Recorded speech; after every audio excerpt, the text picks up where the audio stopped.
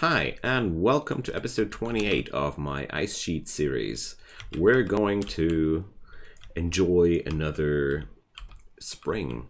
Actually, it's time for spring. I wanted to say we are going to enjoy another winter, but then I realized it is, by now, almost over.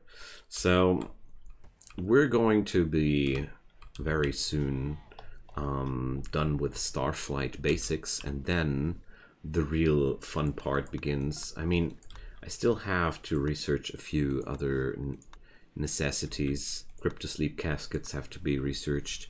The long-range mineral scanner I need to. So there's still some work to be done. Not to begin with all the necessary materials for building a spaceship. That's going to be... I still have a lot of work ahead of me. But at least it begins to be visible where the end of the goal lies, you know. That's always a good thing. So I should bring up some more lamps here too. So thousands units of rice are lying around here. So let's make some more chem fuel.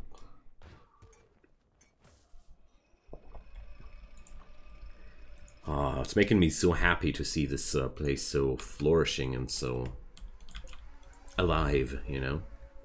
So I've figured I want to have at least one set of prestige marine armor because of Henry's rank and such. And the other set of marine armor will go onto Cardenas, a brawler. Don't need to say more about her. Brawlers are so good for melee, only being topped by tough and nimble, or best complemented with toughness and nimbleness. If you have a tough and nimble brawler, you should have that guy on your side, and beware if this guy is on the enemy side. Be very aware. Well, it's a strong combo, that's all. Okay. I'm not sure if my materials are, no, they're not sufficient for that prestige set, but that's okay. So, look at that. Barbara is actually working at it. Very happy to see that. She's researching now on the other spot. I don't want that. I'm going to, I remember, you need to force them on that, because otherwise they'll just do that a tiny moment long and then they're just gone again. Alright, so as you see here, it would take 3.4 days to have a guaranteed success, but that's mainly because Barbara is not that good with research in general. But this works like you just have to put somebody on this machine long enough, and then either they find something after this is 100%, or, well, every 3.5 days we'll find something on random. So there is, although, the option to put somebody with a better research skill on that machine. Let's check out the difference. It's amazing. So here, or wait a sec, no? Huh. Turns out mining does... No? It's a weird situation. I thought that the higher science skill would make much more of a difference, but I was very, very wrong. Okay, so it turns out I have to micromanage her on this workbench if I want to get results. But I think I'm gonna do that, because right now I just need some underground deposits. That's basically the best thing I can hope for. Underground deposits of plasteel or gold, ideally, but that's maybe asking for a little bit much. Combat supplier spaceship. So, what can we do for you, good sirs and ladies? They have armor. Nice. So they buy those sculptures for a good $1. Very good.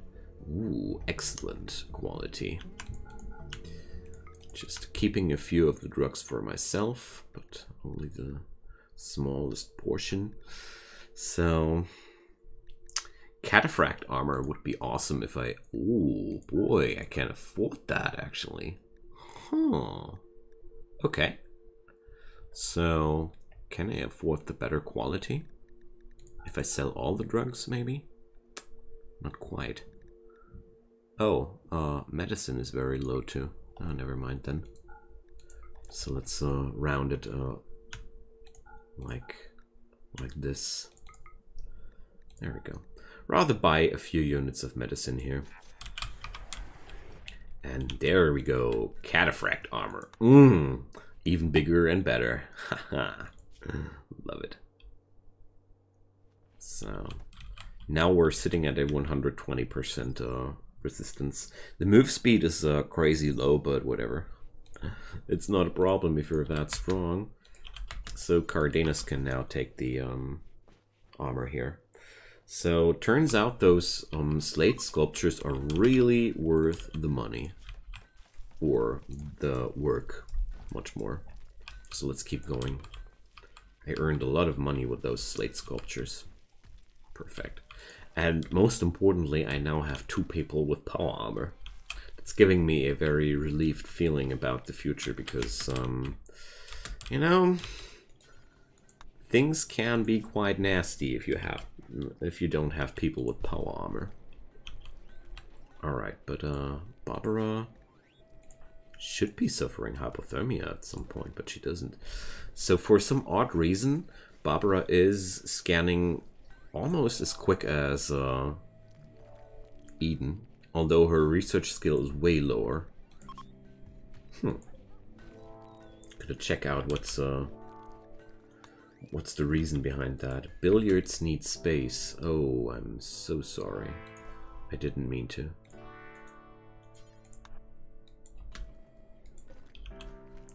So yeah. Gotta micromanage those people here to make sure we're using that thing here correctly. So it turns out it's staying a little bit dull and dark in that corner, whatever.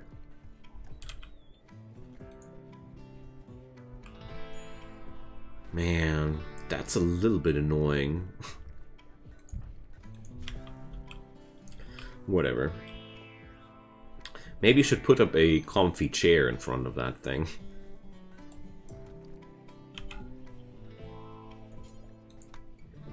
Well, she's not really tired yet, so... Ah, I see. Hypothermia is just building up way slower right now. Okay. And a mech hive is attacking me with drop pods all over the place, so... Bad news, I guess. There's gotta be centipedes, I'm sure. So here's one Lancer. Lancer and Pikeman. Pikeman. Lancer. Okay, no centipedes. Consider myself very, very lucky here. So, Barbara, how is your hypothermia? Well, I'm going to let her wait a moment here and... Alright, Henry, you're gonna be there. At this point, I don't... well, I have no chance in auto-assigning people. Alright. Lenny is... well... I'm going to keep Lenny undrafted here. Simple reason behind that. For me, it's quite safe to have one person left who can haul people back home if the need arises. So overall, these guys will trickle into my base slowly. So I don't think that this is a really dangerous situation at all. But well, you never know until you know. So Lancer 1 stepping into a trap in one shot. Okay. Well, that was the trap headshot. I don't want my animals here drafted in this. We don't need them. That's all. So trap's really paying off here. So that bad boy is using this position. Well, it's always gonna be a problem if I make it like that. So my folks can't hit back there.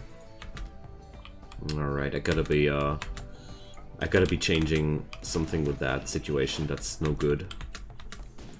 So I'm going to let Henry charge into that guy, thinking himself smug there, thinking himself smart, thinking he's safe. You're not safe. Henry is coming for you. So probably that's what I should do more. I just didn't realize it yet. So what's the pikeman doing there? And also it seems like this barricade is way too far behind. There we go. Yeah, whenever anybody wants to take advantage of this fortification here, or this corner much more, I'll just send Henry up front, and that's what we're gonna do. I thought there were more of them. Well, they brought me some plasteel. I am grateful. So, there we go. I knew there was somebody missing. So let's leave that one to Lord Henry. Bang.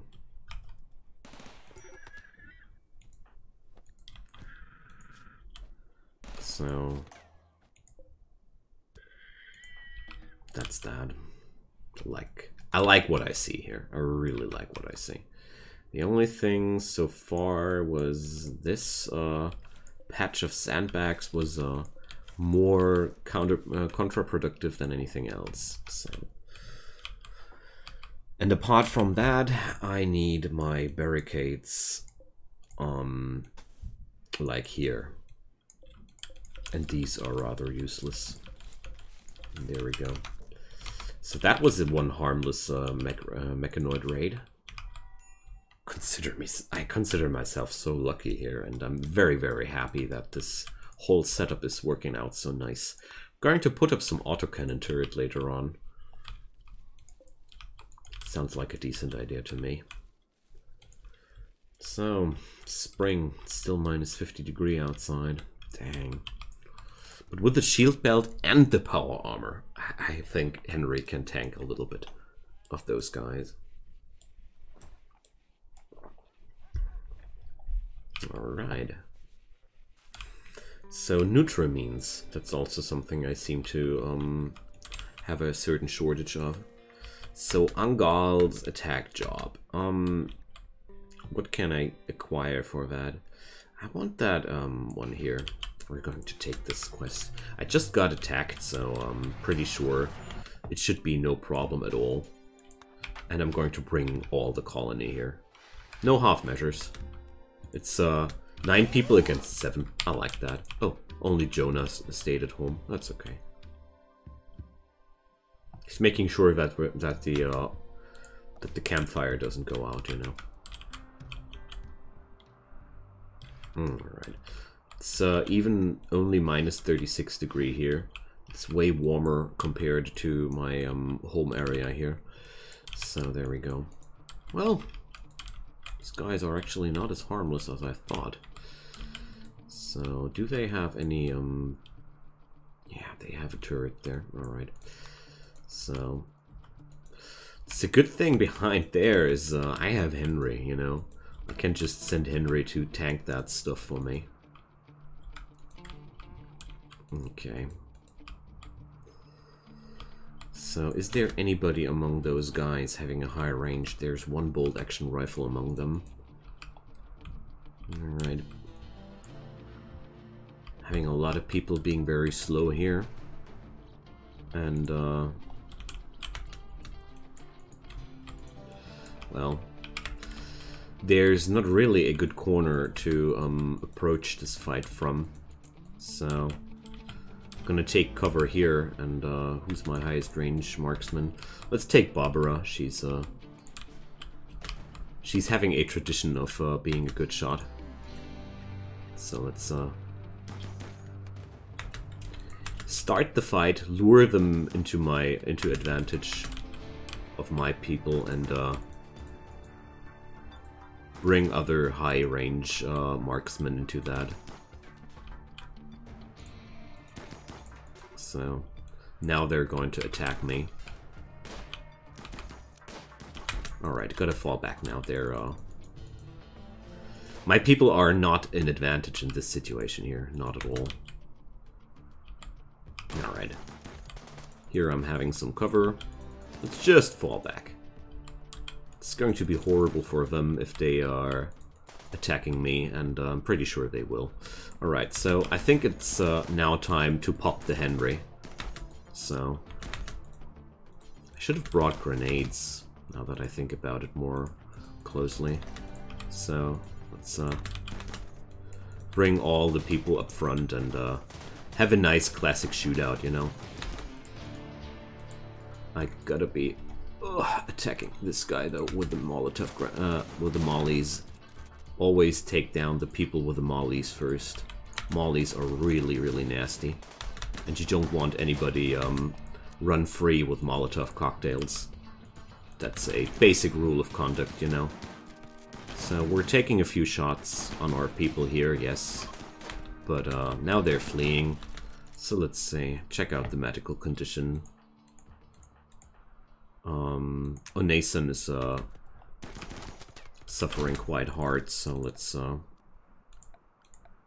put down a sleeping spot for her. She's actually the only person being in a life-threatening situation, so let's bring Barbara and Eden, and Henry is gonna take care of her. Exactly, that's what I had in mind. So next step is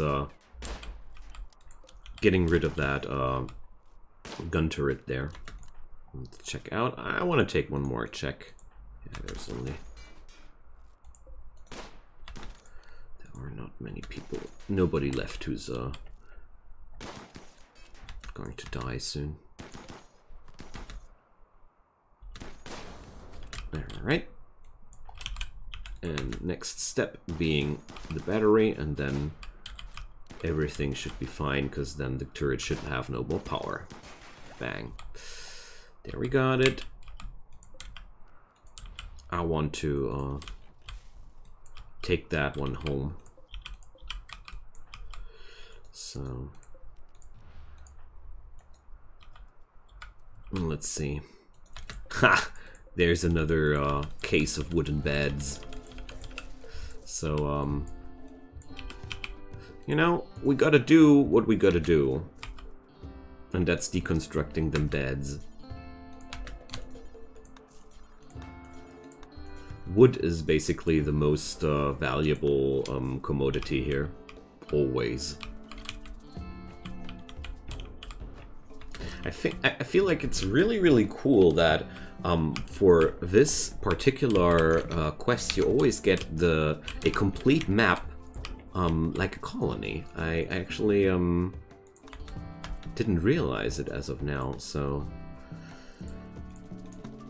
I hate my life that for doing this, but well, we gotta do what we gotta do, you know.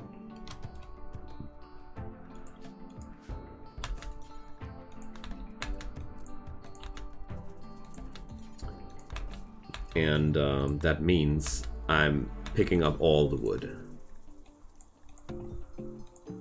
All the wood. We're going to leave no wood behind. It's just too important, you know? And neither do we leave the turret behind. That's also an absolute no-go. I could plunder even more here, but I don't want to go too crazy here with that. So let's bring everybody home. Nice. That's why I like these quests, because it's almost always a guaranteed income of wood for me.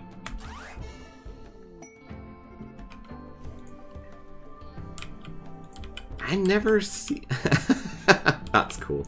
I wasn't aware of that. Cool. Alright, so, we back home.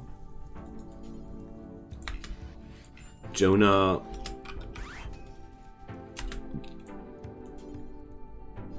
So, what? Fire, no path. So, okay. That's what happens if you wait too long. Dang. Good thing that I didn't need that thing too much, but,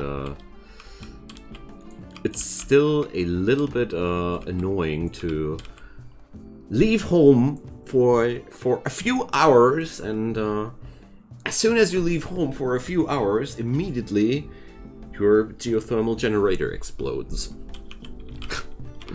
Alright, we gotta be changing some things here. So let's do this. This only shows me that the old construction is not viable anymore. We gotta be reconstructing this, and I already know how. So I'm going to reinstall this here. And we're going to deconstruct all of that. This here as well. And now I'm going to reinstall that. Just make that room a little bit larger, and that's all it takes. So there we go.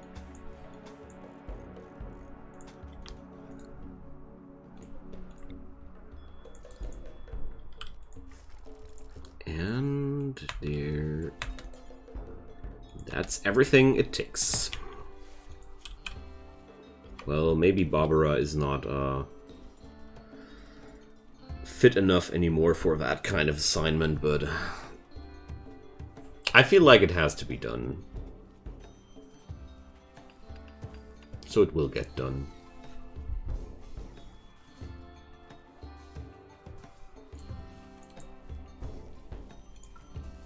Alright, I'm going to let her off the hook for now. Give her a good night's sleep, and then we're going to continue with that. Or Henry is just going to finish that job. Okay, the goodwill with the Broken Empire is all good again. That's pretty neat, because they were hating me pretty much last time I checked. So nobody is carrying around the wood anymore. Very good. So I have now a few units of wood back in my possession. It's always a good thing.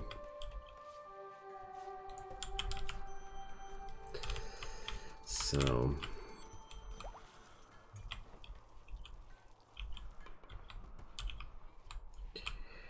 that's gonna be everything we need. And this way, these problems should be a thing of the past.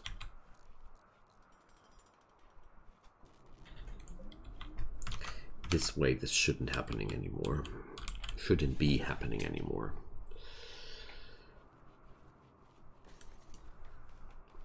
I mean, of course, I could have left the door open to begin with. Now that I look at what's happening here, I consider myself a little bit foolish, but whatever.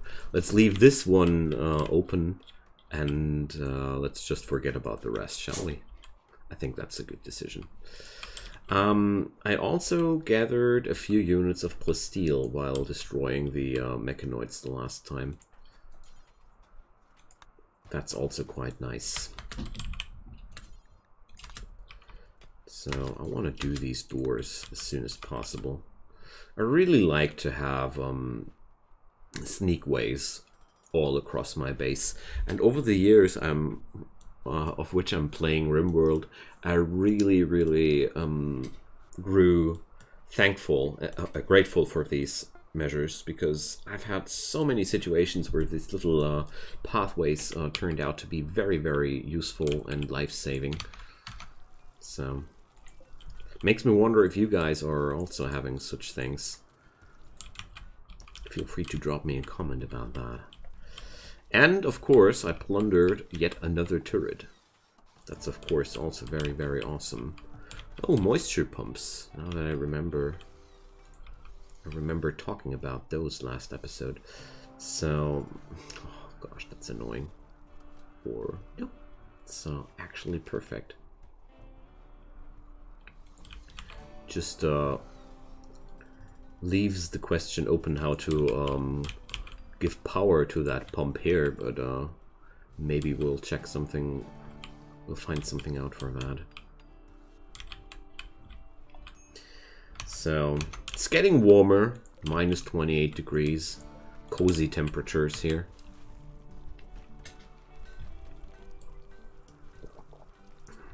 Alright. So, it turns out my best income of plasteel will be mechanoids after all. Pretty sure that's how it all sum up. Because, I mean, I can mine out those other mountains too, but I'm pretty sure I won't be finding too much plasteel to begin with. By the way, there's this wonderful silver deposit, and I want to mine out a little bit more than that. Because it's always nice to have an easier access by having a shorter way to walk. So, these moisture pumps are going to be very useful, because the water here is good for nothing. It's only blocking my efforts pretty nastily. So, turns out we're going to put down some slate walls here as well. And I think I'm going to do the same for all of this area here. And let's go for this here too. Yeah, that's good. I mean, I have so much slate. I consider myself foolish if I wouldn't use it. This way I'll at least get rid of a few chunks, you know. And produce some more chunks, but that's another story. Jonah is on a work frenzy. Awesome. So,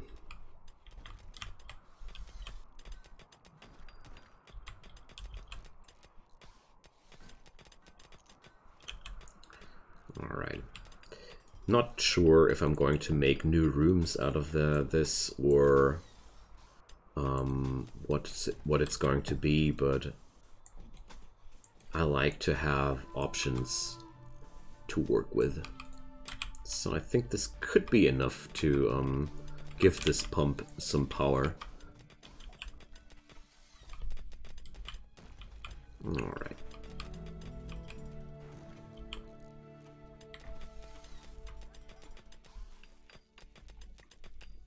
There we go.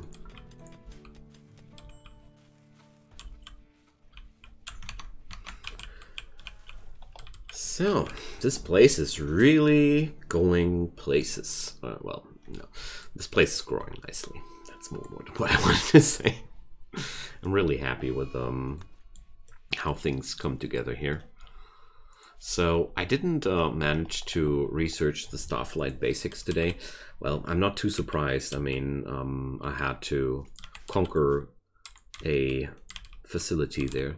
But these facilities are a very steady and reliable supply of wood for my colony.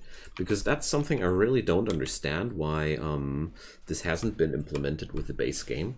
Why on earth has the royalty DLC no option to use braziers if you're having no wood in your colony, because it's just terrible.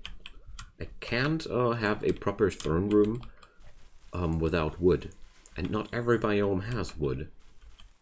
And I'm only talking vanilla here. That's something that just surprises me.